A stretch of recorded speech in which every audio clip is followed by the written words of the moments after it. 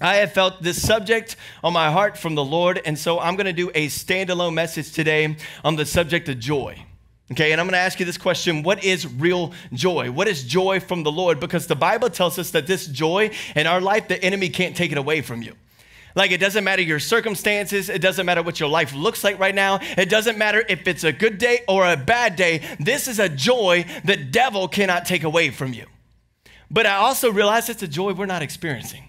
Let's be honest. As many believers today, we know that this is true, but at the same time, we sound just like everybody else.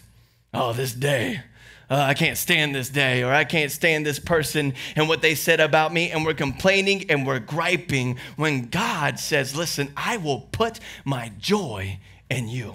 Listen to the words of Jesus, because this statement is so powerful, it should change your life. If you have your Bibles, you can turn to John chapter 15, verses 1 through 5. Okay, and Jesus is talking to his disciples. Here's what he says, John 15, verses 1 through 5. He says, I am the true vine, and my Father is the gardener.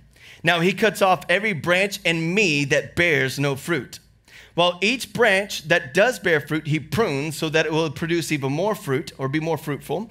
And you are already clean, Jesus is saying, because of the words that I have spoken over you. Jesus has washed them by his words, by his grace. But listen to this.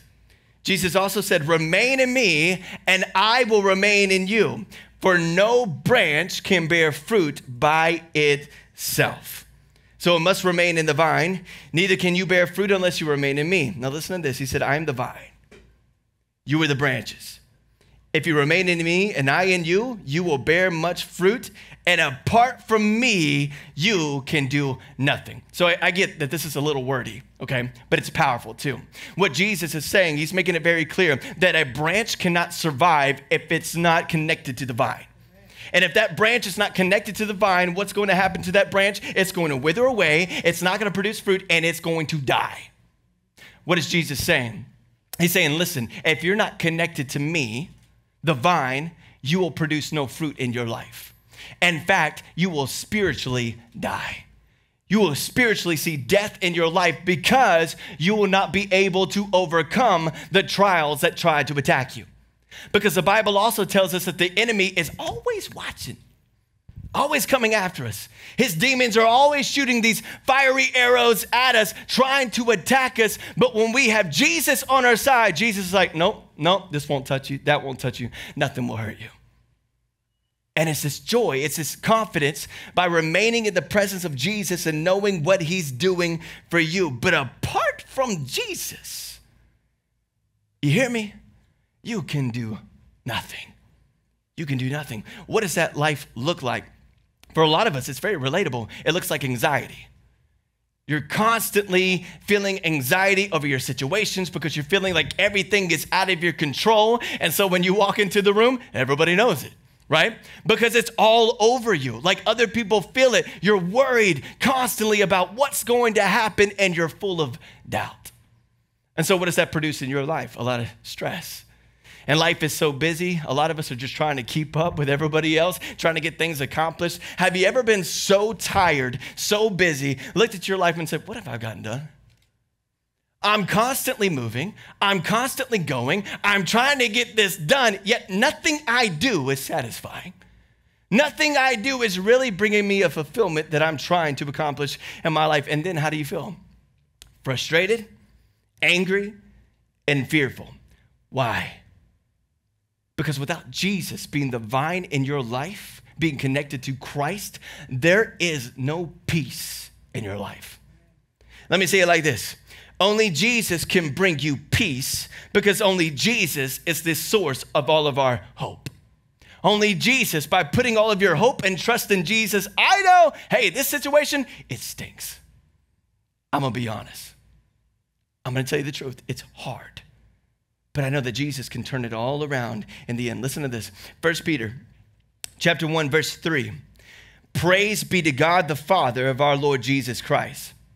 God has great mercy, and because of his mercy, he gave us a brand new life. What does this new life bring us? This new life brings us a living hope. Underline living hope. In fact, tell somebody next to you, I got a living hope. I'm going to explain what that means in a second, okay? But it says it brings us a living hope through Jesus Christ because of his resurrection from the death. Why does Peter say it's a living hope?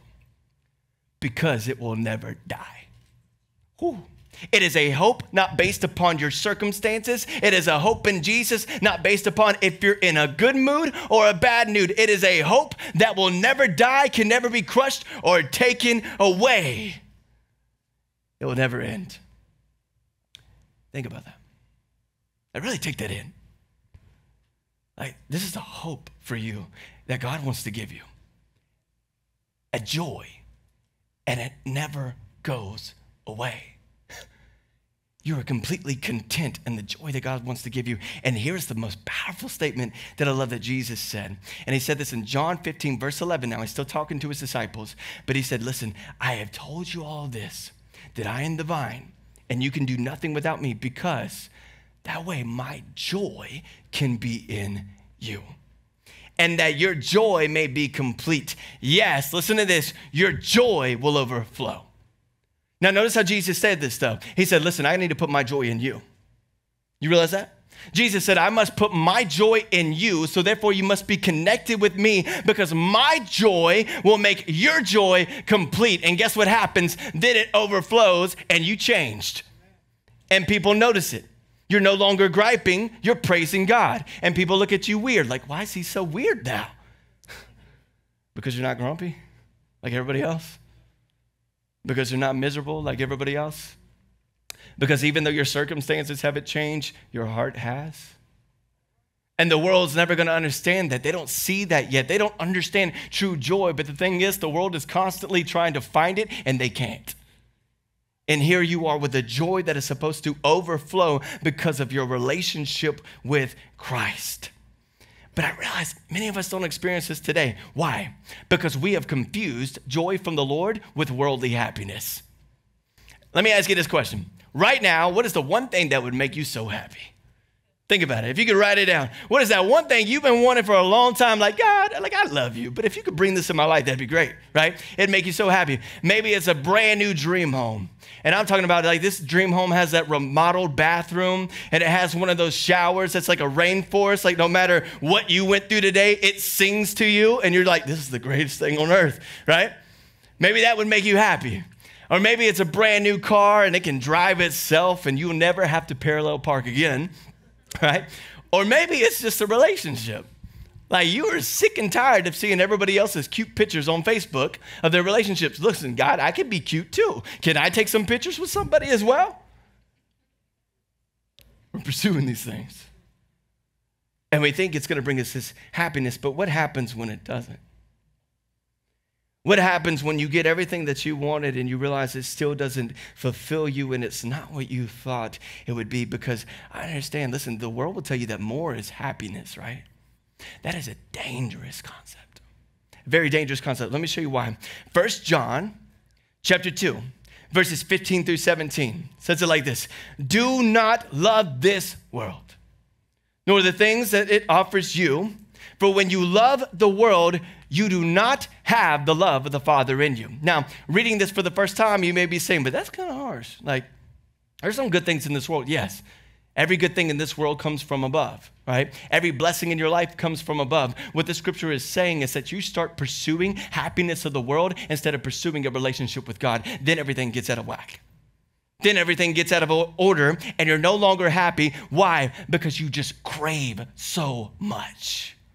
Listen to the wording here. For the world offers only a craving for physical pleasure, a craving for everything we see. I want it. I want that. I need that in my life. Then it would make me happy. And pride in our achievements and our possessions. These are not from the Father, but are from the world. Pay close attention to the wording here because he says only the world can offer you a craving. Why just a craving?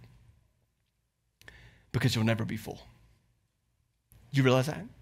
You will never be full. You will continue to be hungry. You will continue to search for more, but you will never, ever be satisfied. That's what he's saying right here. Pay attention, okay? And here's a revelation of why you won't be happy as well. Because this world is fading away. Along with everything that people crave, but anyone who does what pleases God will live forever. What does this mean? This means that new car you want, it will get old. You'll no longer want it. You'll want something else. That dream home that you loved will start to fall apart eventually. Things will happen. You'll want something else because there's a new somewhere, you know? And if you're not careful in your relationships, in your marriage, it could be so easy to say, you know what? I'm just not happy. If I had a new marriage, I'd be happier than this. And I've seen over and over and over again, people run from their relationships, run from their marriage to chase a chase just to find out in the end it didn't satisfy still.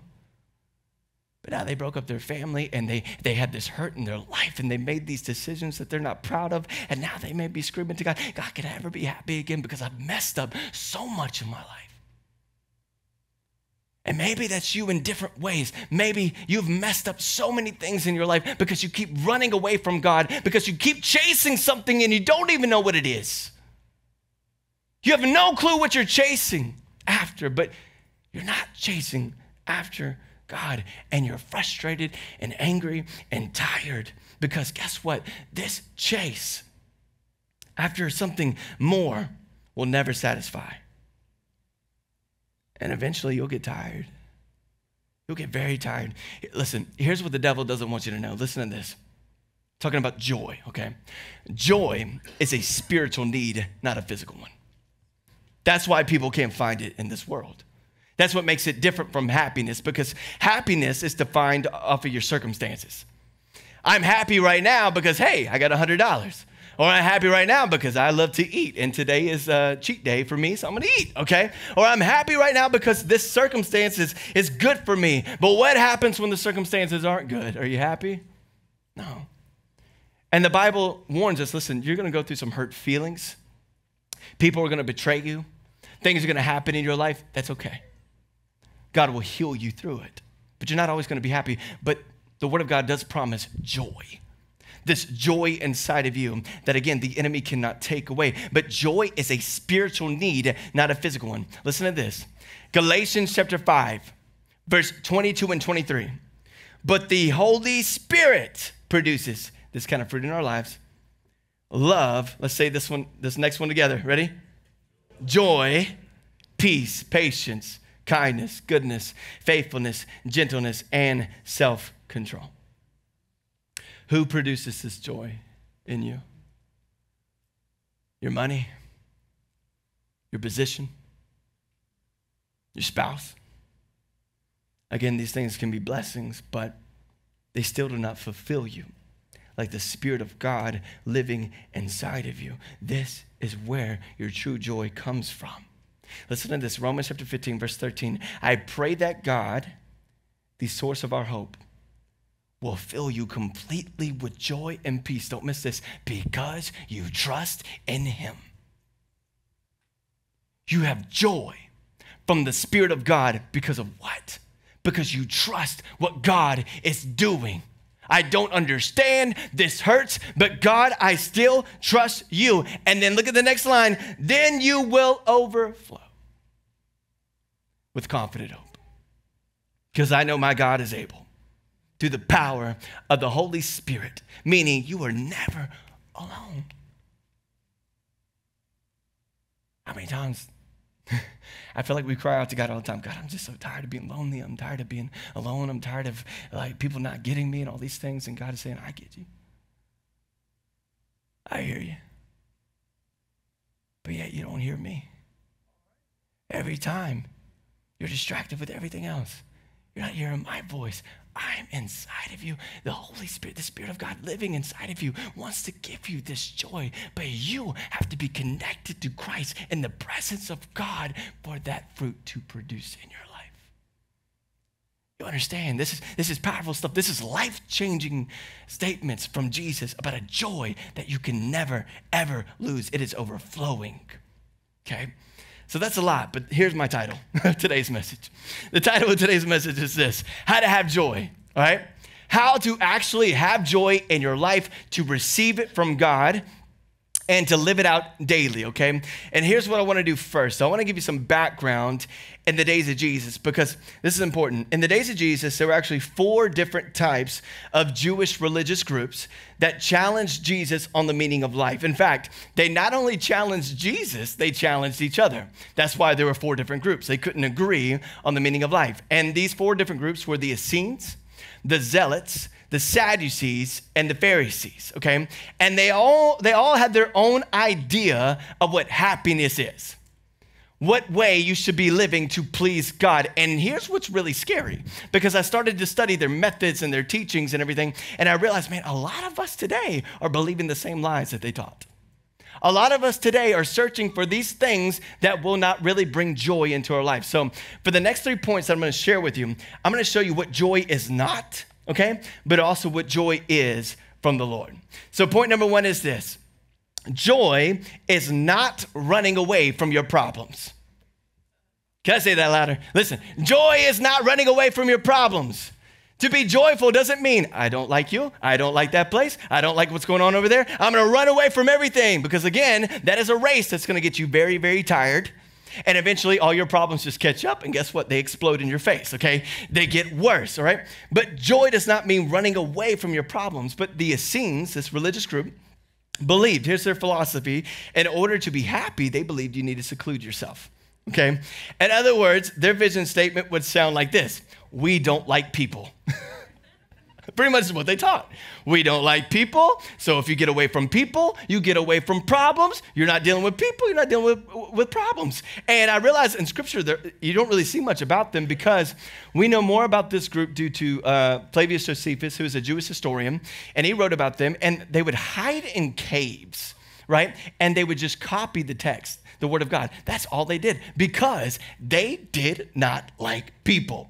This is an introvert's paradise. Okay, I have to admit, I am an introvert at heart. This didn't sound too bad to me. Okay, run away from people, that's fine. But listen, it's a lie.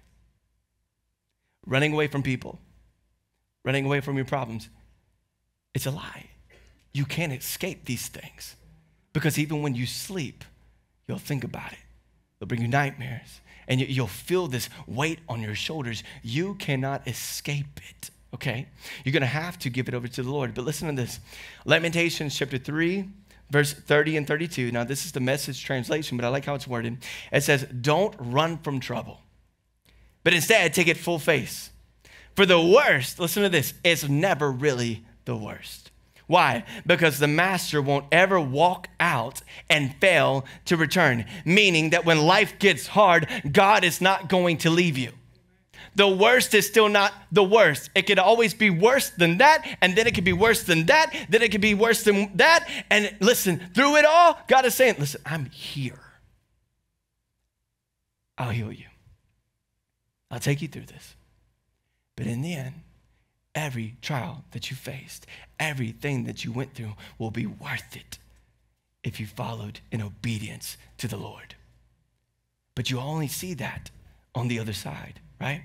So here's what the Bible says. The Bible says, don't be afraid of your feelings.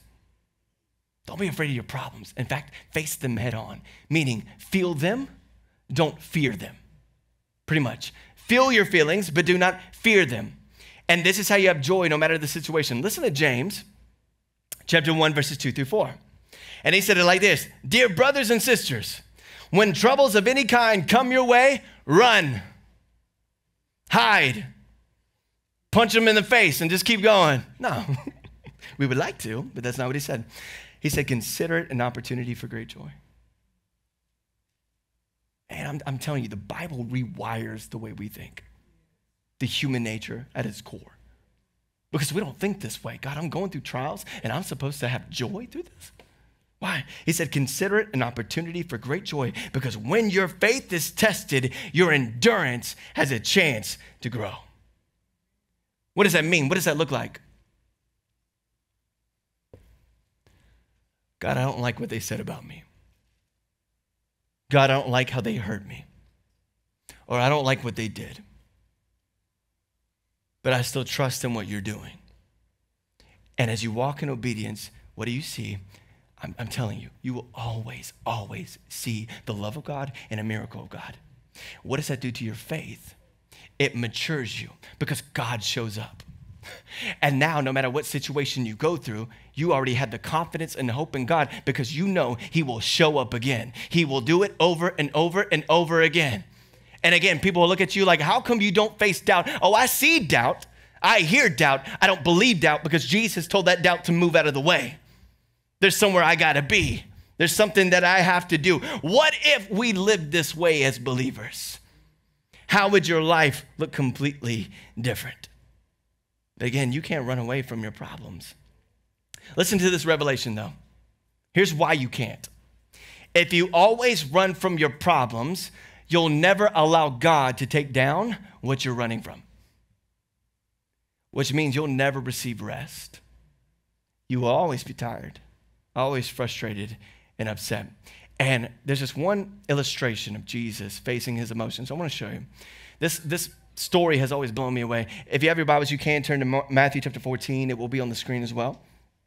But Matthew chapter 14, verses 13 and 14, let me give you some background here. King Herod just beheaded John the Baptist. John the Baptist is Jesus' cousin. He's his family member. He loves him. He is his friend. And now Jesus finds out this information that John the Baptist has been beheaded, and so he's mourning. But what a lot of people don't understand too is King Herod kind of went crazy because he was afraid of John the Baptist. He didn't want to behead him, but he made a deal that he couldn't resist. And so he did that, and he started to get inside of his head, and he started to hear about Jesus. And when he heard about Jesus, John the Baptist, King Herod started to think that Jesus might have been John the Baptist resurrected. Okay, so that's what he started to believe in his mind. So now Jesus knows, not only is my family member, he's been murdered, okay, but now he knows that they're coming after him. He knows that death is knocking at his door. His time is coming very near. Imagine these emotions. Somebody you love was murdered, and now they're coming after you. How would you feel? Okay, think about it like that. So what does he do? He gets in this boat, and he goes off by himself to be with the Father, to hand these emotions over to the Father. Then something happens, and this is what blows me away, the way Jesus responded, okay? Matthew chapter 14, 13 and 14. When Jesus heard about John, he left there privately in a boat and went to a secluded place. But when the crowds heard about this, they followed him on foot from the cities. When he went ashore, he saw a large crowd and he felt, listen to this, he felt compassion for them. And he helped heal their sick. Why does this amaze me? Because Jesus was mourning, he was hurt, his life was being threatened. And most of us, you know what we would have done? Now is not a good time. I don't want to talk to you right now. Listen, can I just have some alone time? I don't want to be with y'all right now. I don't want to deal with it. Y'all have so many problems, I just don't want to hear anymore. Let me be. That's how we would react. And to be honest, it's understandable. But when I look at Jesus and this demonstration here, what did he do? He gave his feelings over to the Father. And because those feelings are healed, he felt compassion for the people. God always feels compassion. Through the Old Testament to the New, he has always had compassion. Every time you repent, every time you search for him, every time you seek him, God will always be near. He will never tell you, go away. Now's not a good time. But Jesus shows us this powerful example of what it's like to go through some of the hardest of trials, yet still have a joy, because he could have just been sulking or become bitter like many of us would do. But instead, he offered healing. He offered healing. And here's what I realized. We can have joy through our problems because of Jesus, because in the end, there will always be healing. And that's why I say this can hurt right now, but I know what my God can do in the end. There's healing. So joy doesn't mean running away from your problems, like the Essenes taught. Point number 2 is this: joy does not come from pleasure. Joy does not come from the pleasures of the world. The next 2 religious groups I want to talk about are the Zealots and the Sadducees, okay? And the Zealots believed that it's power and status that makes you happy. Pretty much the Zealots thought that if they overtake the Roman government and having that status and that power and that authority, then everything will be better.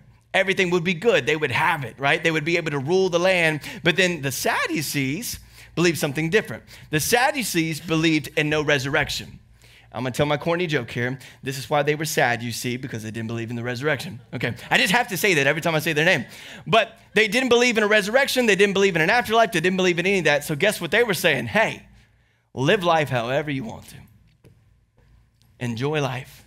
Because there's no afterlife, you're going nowhere, and there's no punishment afterwards. Who does that sound like? Exactly what the world tells us today. Power, status, live life in the moment. You know you shouldn't be there around those people. But man, isn't it fun? That's how the enemy entices you every time. Come over here. Or you know you shouldn't be talking to this person, but isn't it fun in the moment? And you're having all these feelings. Listen, feelings can be liars. The Bible tells us that the heart is the most deceitful thing. Jeremiah chapter 17, verse 9 and 10. The heart is deceitful above all things. It is extremely sick. Who can understand it fully, and who knows its secret motives? But the Sadducees did not believe that anything would happen to you. Acts chapter 23, verse 8. For the Sadducees say there is no resurrection. They believed in no angels and no spirit. And we allow the same lies to get inside of our head. Listen, if that was true, let me make this point. Why was King Solomon so miserable? If that was true, if it's power and status and wealth and money and all these things, why was King Solomon so miserable that he wrote one of the most depressing books out of the Bible, the book of Ecclesiastes? Yet he had everything at his fingertips, so much that I don't think we even fathom. Let me share some facts about King Solomon, okay? King Solomon would not think your silverware would do. No matter how fancy it is. Why? Because none of his utensils or cups were silver. Everything was pure gold. Listen to this. 1 Kings chapter 10, verse 21. All of King Solomon's drinking cups were solid gold, and all of his utensils in the palace of the forest of Lebanon, they were not made of silver, for silver was considered worthless in Solomon's day. And I did this research, and I thought this was mind-blowing. But according to today's housing market, Solomon's house would be worth $4 billion. Imagine being in real estate on that one. Like, who can I be your realtor? Please. Thank you, Lord. $4 billion. And I searched that there's only one place today that costs more than that, and that's Buckingham Palace. That is it. Everything else is under this. Not only that, but listen, he had a net worth of $2 trillion. $2 trillion. Let me put this in perspective. Elon Musk today has a net worth of about $271 billion. Okay, so $2 trillion is Solomon. He drinks with golden cups. His house is beautiful, more than anything you've ever seen, right? He has all the money in the world. Guess what? He has more than that too. He has all the servants you need, which means that his house is always in order. There's no dirty laundry on the floor. There's nothing that needs to be cleaned or swept. There's nobody making a mess because everything was clean. And for a lot of us, that is happiness, right?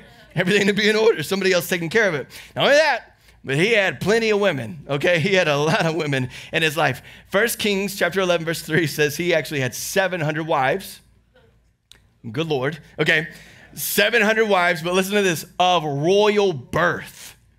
So 700 wives that came from royalty and 300 concubines. I've said this joke before, but he really is the original Mr. Steal Your Girl, okay? Don't come near him because he will take your girl. All right, and ladies also, this meant that unlimited Amazon Prime every day. He had everything, right? And listen to this. He was also intelligent. 1 Kings 4:30. In fact, his wisdom exceeded all the wise men of the East and all the wise men of Egypt. So he was smart, he was powerful, he was rich, and we also know that he was handsome because King David was extremely handsome according to the word of God, and Bathsheba was so beautiful that her beauty caused David to fall in sin. So he literally had everything that we think would make our life perfect. He had power and status and money and women and all these things that the world says, hey, that'll make you happy. That's what the Zealots said, power and status. The Sadducees said, live however you want to. And Solomon comes up and says, I am miserable. I am so miserable. Yet he had so much. Ecclesiastes chapter 1, verse 2, everything he said is meaningless. says the teacher. Completely meaningless. This is why so many of us today are so confused. We're searching for something besides God to bring us happiness, and it never will. Because let me show you the revelation here. Why did this happen to King Solomon? Let's look back at 1 Kings 11, verse 3. Now, he had 700 wives of royal birth and 300 concubines. But listen to this. In fact, they turned his heart away from the Lord. He started to worship other idols, pagan gods. He built altars to these pagan gods. He turned his heart away from the source of all hope. And even though he had everything, he was living in misery. Does that sound familiar? Maybe where you've been, maybe where you are right now. Maybe there's some of the things that you've struggled with. And I realize as a Christian, right, we say, well, I came to Jesus. Shouldn't I just automatically be happy? Shouldn't I just be happy with everything in my life, right? But listen, Galatians chapter 5, verse 22, what did it say? But the Holy Spirit produces this kind of fruit in our lives: joy and peace and love and kindness. Listen, you know what that means? For the Holy Spirit to give you this fruit, this means that you need to be in the presence of God consuming the fruit. Because what you consume in your heart matters. What you're allowing into your life truly matters. And God wants to give you the good fruit, the healthy stuff, the stuff that makes you complete. God, I got your joy today because I spent time in your presence. Because I'm connected to the vine, I'm connected to Jesus, and I have trust, even though life may not be perfect. And sadly, a lot of us start out that way. But then we get a little distracted. We get a little busy. We're good with the blessings, so now I'm comfortable. Comfort's a big temptation. And we see ourselves on this side, and the devil tempts us too. Now, this is assorted fruit. At least that's what it says on the package, right? Is this as good as for you as that is over there? No, but I guarantee if I brought both of these home and told my kids, which one do you want? This is going to be the one that they pick. Right? Because it's satisfying to the taste. These are gummies. These are good. I want this. This is sugar. More, more, more. And we're allowing this imitation counterfeit type of happiness in our life. It's counterfeit. It's not the real thing. But what you consume daily matters. And a lot of us find ourselves at this place because we consume so much of the world and the fake things, and then we're looking at the sky saying, God, how come I'm not happy? Because look how far away you are. God has been calling your name over and over and over again, yet you're so distracted by this, and it's not satisfying, and it's hurting you, and you feel it. And you can enjoy peace today if you humble yourself and say, God, I messed up. I ran from you. I chased the world. I found a lot, but it wasn't enough. And the Bible calls it a curse. You want to know why? Because it is a curse to keep chasing after something and never finding it. It is a curse to always be hungry, yet never full. A curse to be thirsty, but you never have a drink that satisfies. And Jesus said, listen, what I give you will satisfy you. You will never thirst again. But joy is not automatic. It's consumed daily by the Spirit of God, by being connected to the vine. Do you understand? And this gets you through the trials of life. And this changes who you are. And I get it. A lot of us say, God, why can't I just have everything I want and be content? Because again, everything but God is the opposite of joy. It's a curse. So let me share with you my last point here.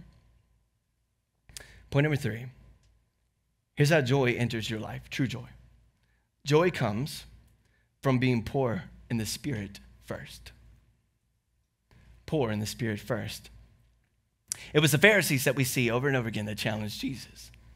They always came out and they're the ones that condemned them. And what did they believe? They believed in religious traditions will save you. religious customs of man-made rules, they will save you. But they themselves didn't even follow the law of Moses perfectly because nobody can. Only Jesus can do that. So here's what they were doing. They were pretending to be perfect on the outside.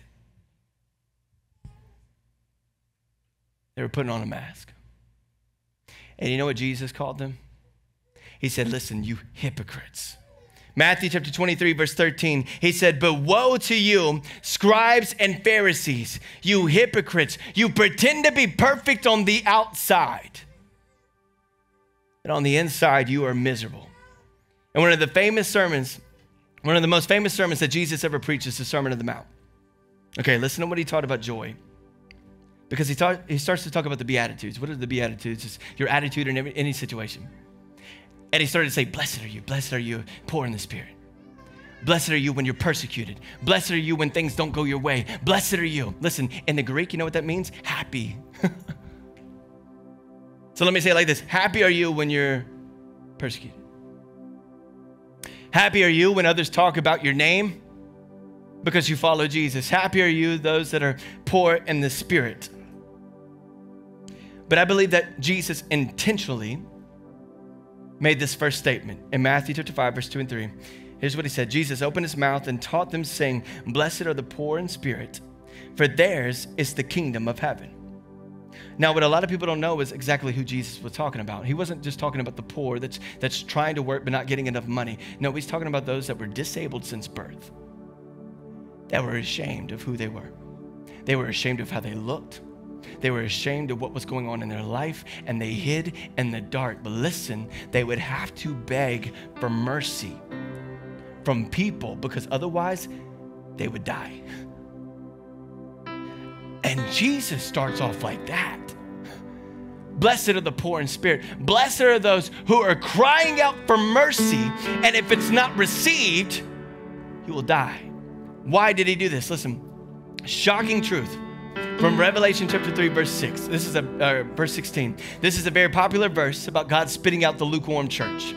And a lot of people know about it, but they don't know why. So let me show you. Revelation 3, 15 and 16 says, I know all the things that you do, that you are neither hot nor cold, and I wish you were one or the other. But since you are lukewarm water, neither hot nor cold, I will spit you out of my mouth. And that's usually where we stop. Let's keep reading. Why were they lukewarm? Because you say I'm rich. Because you say you have everything that you want. And you don't need a thing from God. And you don't realize, listen to the wording here, you don't realize that you are wretched and miserable and poor and blind and naked. You have everything you want. You are so rich. You have all the possessions. You have the status and the power. But because you believe you don't need God, you are miserable on the inside because you are created to worship the one true God. You were created to know him, to know his love above all other things. And so nothing in this world can satisfy. Do not allow the creation to become your God. The Creator gives you blessings, but he also allows trials in your life. For me, some of the most frustrating times were the feelings that I had to go through so that it would motivate me for change, to have faith. One of the hardest things that happened during the days of evangelism, and I've shared many blessings and miracles, and this was a surprise blessing. But we knew even though God was taking care of our family to pursue evangelism, we needed to sell our house. It was our first house. And I remember being tormented by my own thoughts as a father because I was scared. I knew God was telling us to do this. I was scared, and now I'm giving up my home like this is my home. And it could have been so easy to be upset. And I remember having to put, we just had Mike at the time, all of his stuff in a storage room. And I said to myself, I'm never going to do this again. I'm never going to do that again. I never want to see my child's stuff in a storage room because of this. And I didn't understand. And it was so easy to be angry. Like, God, you told me to do this. Why do I have to give this up? Like, this was my security. This was our home. And God just whispered, because what I have for you is better in the end. And I saw the vision of this church. I didn't know that then. But I saw the vision of this church. I saw the vision of the ministry. And my wife did too. And I remember us getting together, and, you know, there was a lot of stress at that time. And me and my wife could have been arguing and fighting and all these things. But instead, I remember the most us laughing and joking around, saying that when we sell this house, we're going to be praising God and praying over these people and witnessing to them, and God's going to do something. I wasn't happy about it, but I had joy. And then immediately I get a call, and God ended that time of evangelism. I went to work at a church again for a while, and God opened up those doors all on his own. I just followed him. And here's what I realized. That time was so hard, but it was one of the biggest blessings, because there were no strings attached when God told us to move to North Carolina on faith. And as soon as we came here, in just a little bit of time, settling in Hickory, God showed us his house.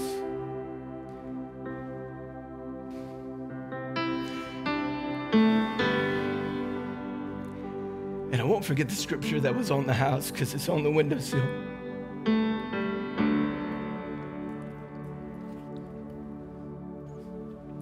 But it's Jeremiah chapter 29, verse 11. For I know the plans that I have for you, declares the Lord. Plans for welfare and not for evil, to give you a future and a hope. And that joy got us through everything. And that joy is still getting us through everything today, and the trials that are coming ahead of us. For I know there will be many as this church continues to grow and continues to impact. But what I found out is, in the end, what God has for you is always better than what you had before. It's always better. This is the joy that overflows inside of your heart. This is the joy that Jesus is telling you. You can receive it today. Get rid of your doubt and understanding of the world and trust God in what he's doing. Come into his holy presence and allow his peace to overtake your heart so that you can finally feel relief. Aren't you tired from running from your problems? Pursuing counterfeit pleasure. Having everything, yet having nothing that truly matters. God wants to change that today. Can I have you stand up right here? And I'm asking our prayer team to come up front.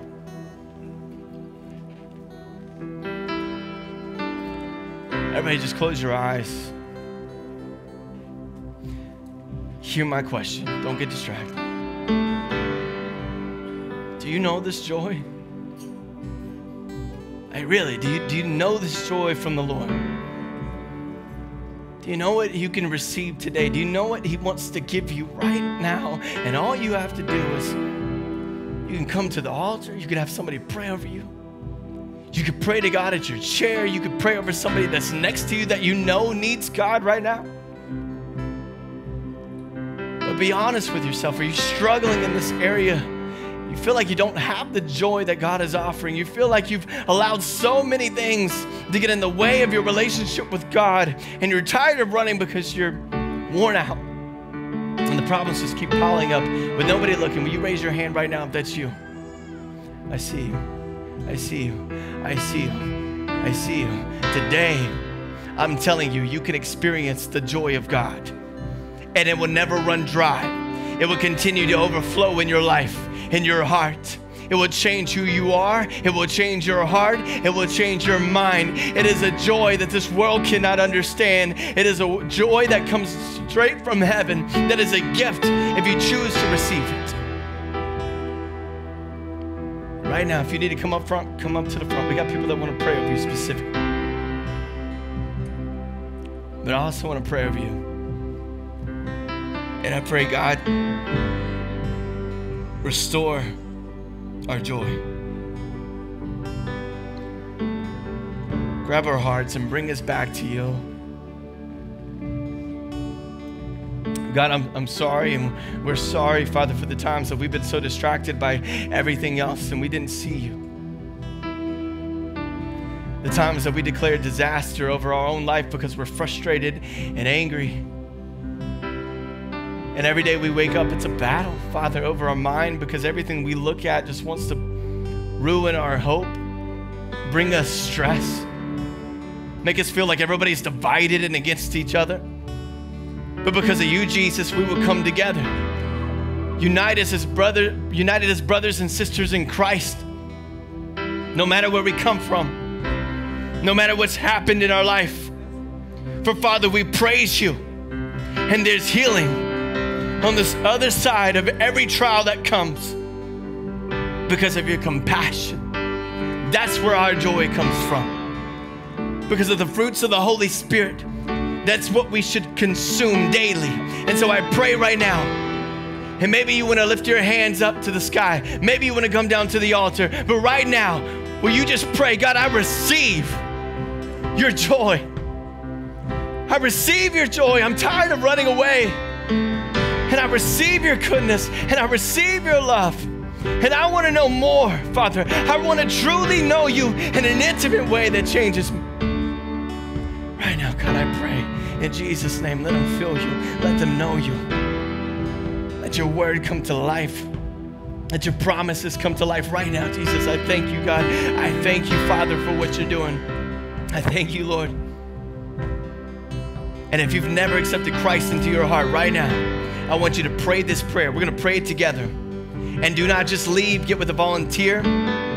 After we do the baby dedication, get with a volunteer. We would love to pray over you and see you grow in Christ. Or even if you need a volunteer right away, come get a volunteer. We're ready to pray over you now. But let us pray together. Jesus, I believe you died on the cross and rose from the grave. Forgive me of my sins. And lead me by your Holy Spirit in complete joy. In Jesus' holy name we pray. Amen.